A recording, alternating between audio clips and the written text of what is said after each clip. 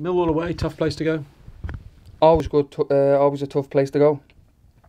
But then playing Millwall away is always tough, but we've nothing to fear. We're all confident we can get something out of the game. Like you said, we can get a goal. We've had 5 clean sheets now in 7, which we've stopped silly goals going in. And if we can start creating and putting the ball in the net, I think I've due a goal.